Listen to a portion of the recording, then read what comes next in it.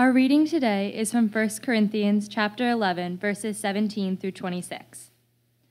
But in the following instructions I do not commend you, because when you come together, it is not for the better, but for the worse. For in the first place, when you come together as a church, I hear that there are divisions among you. And I believe it in part, for there must be factions among you, in order that those that are genuine among you may be recognized. When you come together, it is not the Lord's Supper that you eat. For in eating, each one goes ahead with his own meal. One goes hungry, another gets drunk. What? Do you not have houses to eat in? Or do you despise the church of God and humiliate those who have nothing? What shall I say to you? Shall I commend you in this? No, I will not. For I received from the Lord what I also delivered to you, that the Lord Jesus, on the night when he was betrayed, took bread, and when he had given thanks, he broke it, and said, "This is my body, which is for you. Do this in remembrance of me." In the same way, also he took the cup after supper, saying, "This cup is the new covenant in my blood. Do this as often as you drink it in remembrance of me. For as often as you eat this bread and drink the cup, you proclaim the Lord's death until he comes again." The word of the Lord.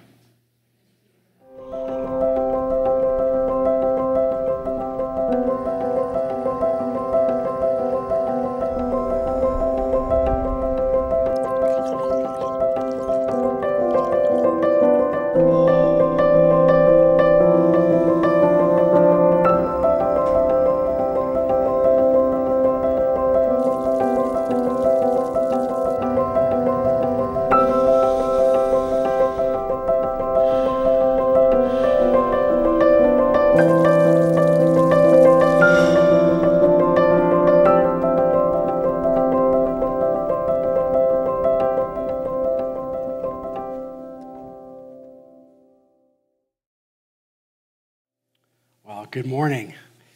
My name is Ben, and I was talking to a friend the other day, and he was telling me that even though he's now around 50 years old, and he's checked his watch many times in his life, he's made a lot of calendar appointments, he was realizing one day, he said, "I have no clue what AM or PM mean."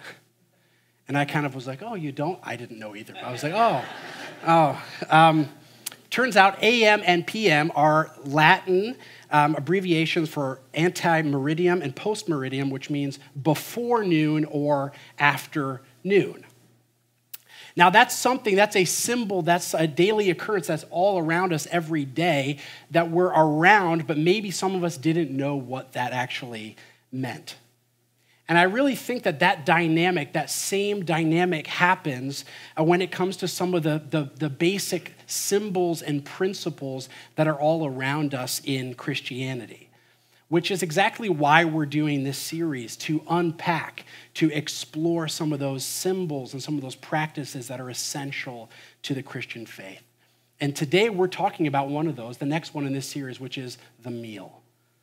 And so maybe you can even think about that a little bit right now. What is one of the more memorable meals, significant meals you've ever had in your life?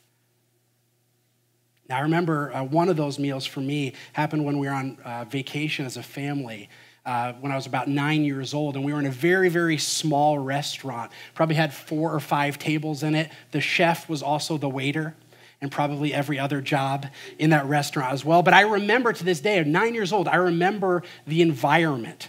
I remember the atmosphere. I remember even some of the conversations we had with our family. I remember the food. I remember how the restaurant looked. And I even remember some of the little things that the waiter slash chef slash accountant would do for us. He would come over to I've never seen this since then, but he would come to our plate, and when he had eaten like part of the dish, he would turn the plate for us. And I was thinking to myself, reflecting on that, they don't do that for you at the Olive Garden. They really don't.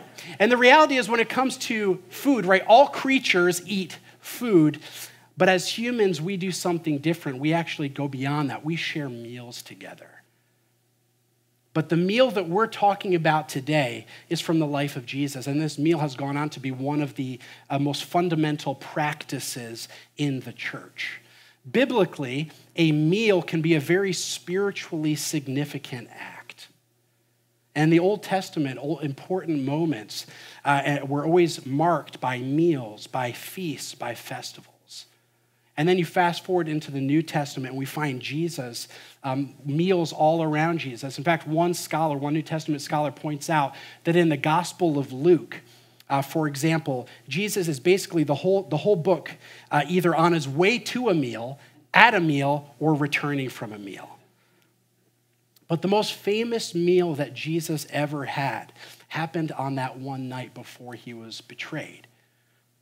And he was with his friends, he was with his disciples, and they didn't know what was about to happen because they had just gathered for the Passover meal to celebrate what God had done in the past. But little did they know that this particular meal was really more about what God was about to do. And so Jesus is going to teach them something here, not just with a theory, not just with a principle, but with a tangible practice.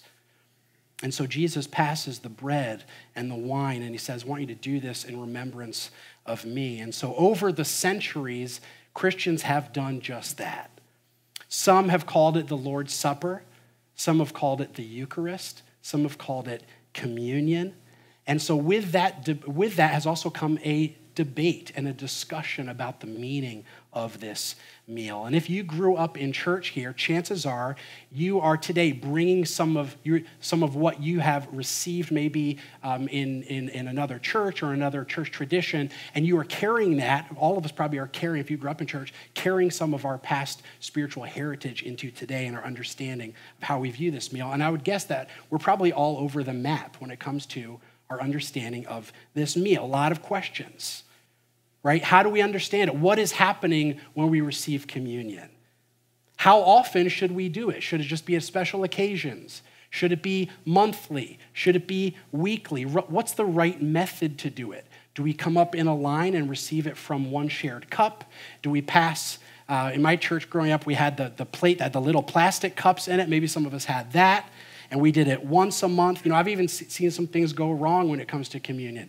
I remember I was at a church one time, and they had these little, crackers, and everyone received the cracker, and about 10 seconds later, you could see everybody kind of going like that, because someone had accidentally bought garlic-flavored crackers, right? And so, no one wanted to greet each other after the service. But what should the elements be? Right? Should it be unleavened bread? Should it be wafers? Should it be grape juice? What about wine? I remember I was in an environment one time, and this is a true story, where the person used, and it wasn't in a regular church service, but the person used milk and Oreos. I was sitting next to someone, and the person was like, I'm not even a Christian, but this doesn't seem right. Right? But lots of people have debated this meal throughout the years and throughout the centuries. But what we see from the teaching of Jesus, and what we find in 1 Corinthians from the teaching of Paul certainly, is that this meal is anything but some empty ritual. In fact, it's a place where the good news of Jesus can become very real for us. This meal is a place where we discover what God is really like. And so at Trinity, we share in this meal every week.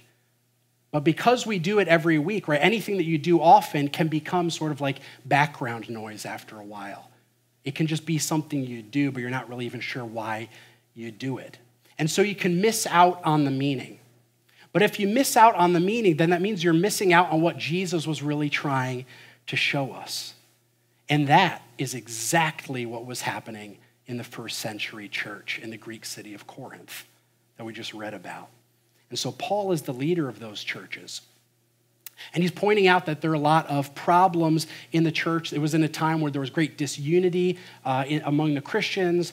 There was rivalry. There was rampant immorality in the church. Christians were suing each other left and right. But some of the strongest things that Paul talks about and that Paul sort of rebukes here is how the Christians were practicing this particular meal, the Lord's Supper. And he says this, in the following directives, I have no praise for you. For your meetings do more harm than good. In the first place, I hear that when you come together as a church, there are divisions among you. And to some extent, I believe it. Right? Paul's a little bit feisty here. Right? He's saying, I have nothing good to even say about this part of your church service. Right? It does your times together, your church is doing more harm than good. I hear that things are a mess there. And you know what? I believe it. I believe it's true. And so here's what was happening in that time. We have to understand the context a little bit. Christians back then didn't have church buildings. They met in homes. And so what would happen often is these Christians these fledgling group of Christians would gather together, and someone would read the scriptures, and maybe they would pray, and maybe someone would unpack some of the scriptures and teach on it, and then they would share a meal together. Right? When I say share a meal, I don't mean they took a morsel of bread and a sip from the cup. This was a whole meal, like they had dinner together. And at that meal, the customary setup would be that there would be several couches or cushions around a common table in the middle, and you'd be very close to one another, and probably instead of in a chair, you'd probably be reclining at the table, and be a very intimate gathering, and where you sat was a big deal. If you remember last week, we talked about the disciples arguing with Jesus about who was on his right and who was on his left, and you only argue about that if it really matters, and it did matter. I was reflecting just on this scene of the Lord's Supper. About 6 years ago, we went to Paris. I went to Versailles, a very quaint starter home. And we went into one particular room. It was just, all the rooms are enormous and ornate there. We went into this one particular room, and it was an odd arrangement of furniture, and I was kind of curious about it because there was this very, where the king would sit, this incredible fancy table, but then a little bit behind that was just this row of chairs.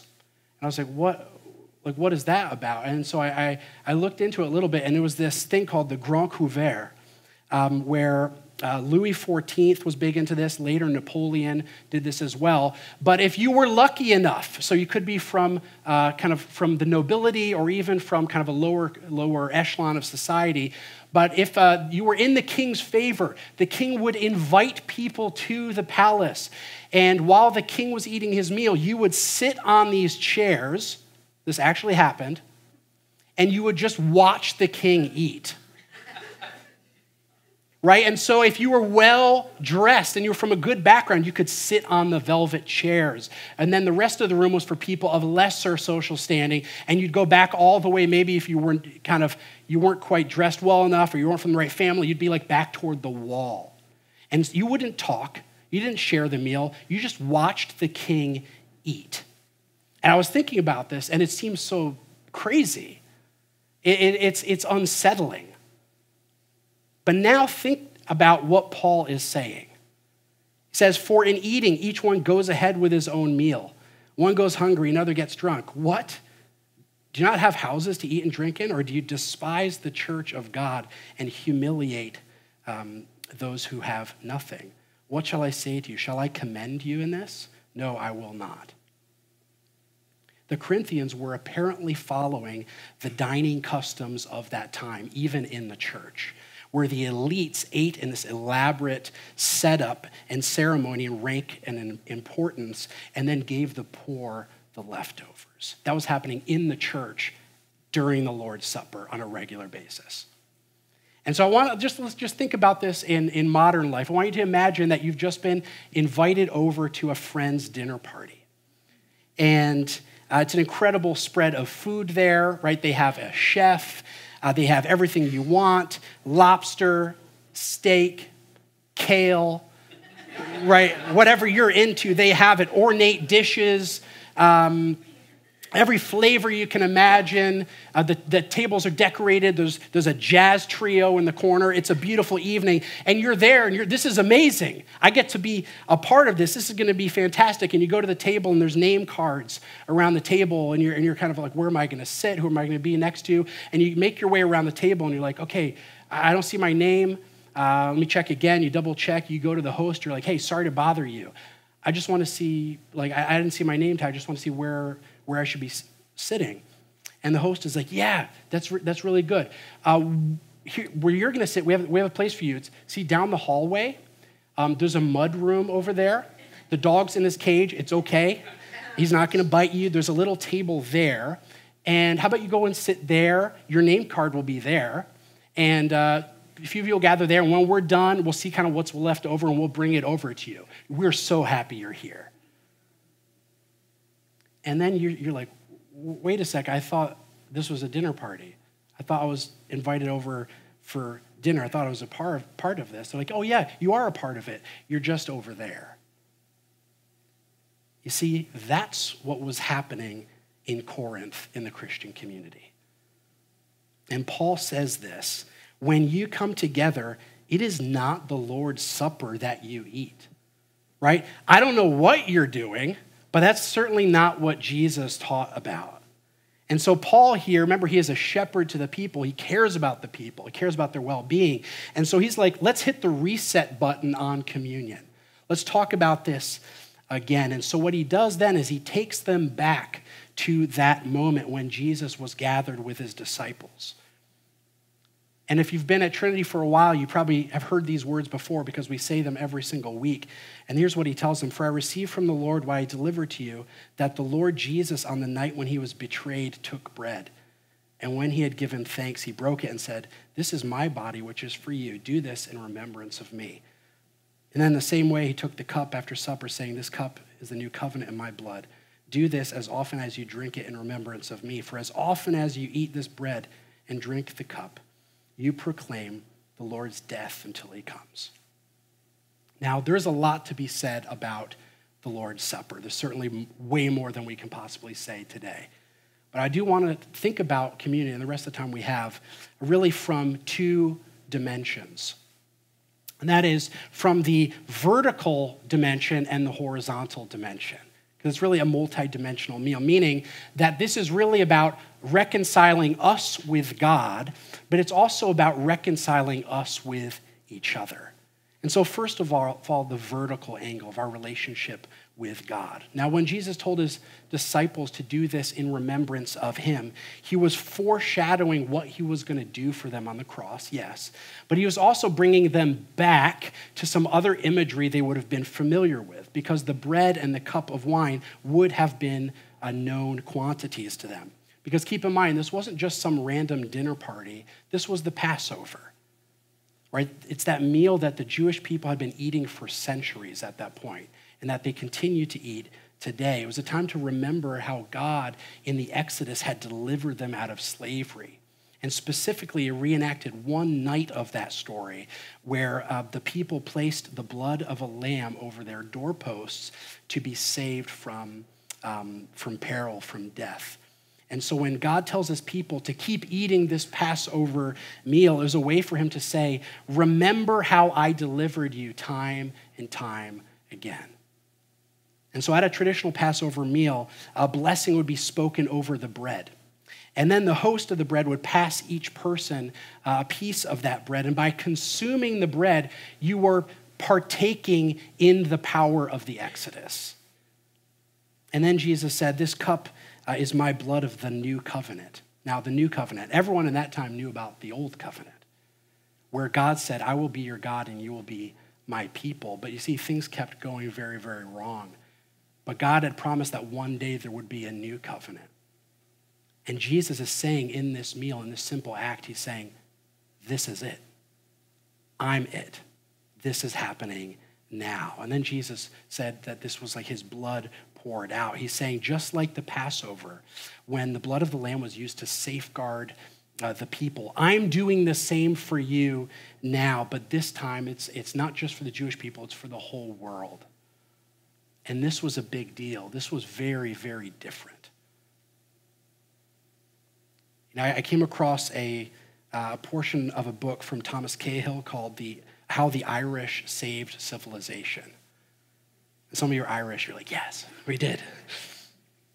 But he talks about these two ancient cups, silver cups that were discovered in Ireland.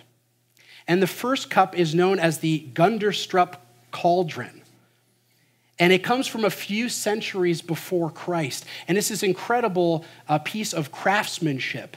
But it is covered with pictures of violent gods and violent warriors. In fact, one panel displays one of the gods cooking a squirming human being for his own meal. right? To appease the appetites of the gods, to feed, right? To get resources out of human beings, right? It's God's taking from human beings. But the second cup that they discovered is known as the Ardagh chalice, and it comes from several hundred years after that, after the good news of Jesus had already come to Ireland. And like the first cup, it was an incredible masterpiece. It was a beautiful work of art. But this cup showed an entirely different view of God. This was a cup of peace. This was a cup that was designed to be used in the Lord's Supper. And as a worshiper would lift the cup to their lips, they were reminded of how God sacrificed himself for the people. Jesus gave himself in love for us. This was completely different. This was a God who would lay down his life and sacrifice for his people. This was unheard of. God giving himself for humanity, that we would be in right relationship with him, that he would take our weakness and our sin and give himself for us. This meal tells us what God is really like. But there's also a horizontal element to this meal that Paul is getting at here. Because this meal is also about life together. Now, a meal, the interesting thing about a meal is that a meal can be very often a barometer for issues in a family or in a relationship, right? There's a reason why people joke about the Thanksgiving meal with all the relatives being an awkward time. Because things surface, any dysfunction, even minor, will surface around the holiday table. Meals can sometimes reveal what's broken. And so I heard someone tell recently the story of his first job in high school when he was working at a country club. And, he would he was on the maintenance crew, so he would mow the greens and he would rake the sand bunkers and stuff like that. And being on the maintenance crew as a 13, 14-year-old, there were places where he could eat, and then there were places where he couldn't eat. And so he was welcome to eat outside by the snack bar, but he couldn't go in the clubhouse because that was for members only. And as a young Hispanic man, as a young Hispanic boy, really, and working among primarily Hispanic men, that said something to him. This is where you are welcome, and this is where you are not welcome. Meals throughout history have been used, sadly, often to divide people, which is why the Lord's Supper issue matters so much to Paul. Now, I think if Paul were from the South, he might say to us today, see, communion isn't just about you and Jesus, it's about y'all and Jesus, right? It's both. Both matter. Now, it was common in the culture of that time for insiders to just try to take care of themselves, extract maximum benefit from the community for themselves to enjoy what they had. Or if we think about the church world today, right? Hey, that was a decent service. The message was okay. Worship was pretty good. The kids are happy. You know what? I'm satisfied. I'm full. That was an okay meal. You see, that's such a normal way of even thinking about the Christian community in our time and in our world. But just as we heard from Jesus last week, just because it's true in the world, it doesn't mean it has to be true for you. Not so among you. See, Paul is saying to his church, you're a body. You're a family. The lone wolf, me-centric Christianity isn't something that Jesus laid out as an option for us. That's something we invented. So when we receive these elements every week, the bread and the cup, when we walk up, we're in that line, what we're really saying is the people around me, right, that's my sister, that's my brother in Christ. This is a spiritual family. That's what Paul is getting at. And so we are called to work toward relational health. We're called to, as much as it is possible, to resolve conflict, to treat one another well. And I really doubt that the early Christians had any easier time getting along than we do today.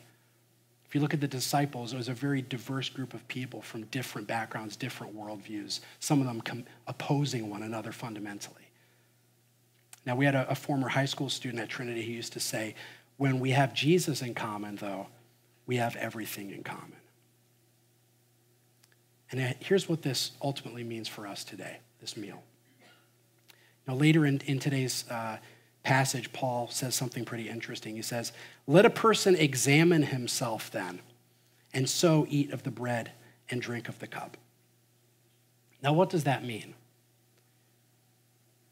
You know, in some circles, this means before you come to the table, work yourself up so you feel really bad about yourself, right? Just everything you've done wrong, how you're a terrible person, make sure you feel nice and guilty. And then when you're done doing that, do it a second time. Just maybe you forgot something and do that and feel miserable and then approach the table of God. But is that really what Paul is talking about? Is communion God's way to just make you feel guilty every week? Or is it actually that place that offers life, where he takes our guilt and our condemnation? He doesn't add to it.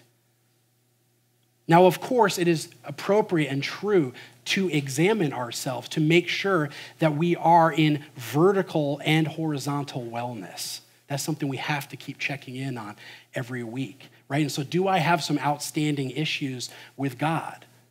Do we have like a conversation? Is there a conversation that needs to happen here, right? Is there any stuff that's gotten in the way, either of that vertical relationship or maybe a horizontal relationship with one of my sisters or brothers? You know, sometimes people will ask this question, this theological question, how exactly is Jesus present in the meal? And I think that's an important question. But maybe another important question for us today is, how present am I in this meal? Am I bringing my full self to the table, everything? You know, I heard someone, a pastor one time, sort of angrily saying to a group of Christians, you know, are you worthy to come to the table? And I was thinking to myself, and I was like, no way. I'm not. But the table isn't based on my perfection, it's based on his. The table isn't sort of like the gold medal for the perfect Christian. I like what Jack Hayford, the pastor Jack Hayford once said. He talked about when we tell people that they first have to be strong before they come to the table, it's the same thing as saying to a person who's dying of malnutrition, hey, after you get over that, we'll let you have some food. See, the price of admission to the table is just your need. It's when you say, I need Jesus, and I place my trust in him because Jesus has picked up the tab for it. I do think, though, sometimes about that scene in Versailles. The king up on a pedestal in the distance, the people away from him. And I wonder if for some of us, that's a little bit how we see Jesus today, maybe. Or we're worried that that's how he is, that Jesus is sort of aloof. He's over there, he's at a distance, he's doing his own thing. But what we find in the gospel is that that's not how Jesus is at all. You know what Jesus was called by some of his opponents? A friend of sinners. That is, he spent way too many meals with the wrong sorts of people. He would hang out with them, he would invite them over, right? A friend of sinners, and they meant it as an insult. But to Jesus, it was a badge of honor. He came for people like me. People who are far from perfect, but have come to see his goodness and his forgiveness. And I think in our time now, in an age of such distraction and such noise, we need this table more than ever. Because the world is going to fight for your attention. Now, of course, the table is not the only place where we can encounter Jesus. We can encounter him in anywhere, in any facet of life, but the table does give us a focal point. And so communion, again, it's not just some empty ritual. It's actually a chance, an opportunity to welcome the transforming work of the Holy Spirit in our lives, right? That's why the people of God have been doing this all this time. That's why we That's why we do it today. Amen? Amen. So let's stand together now, and we're going to do just that.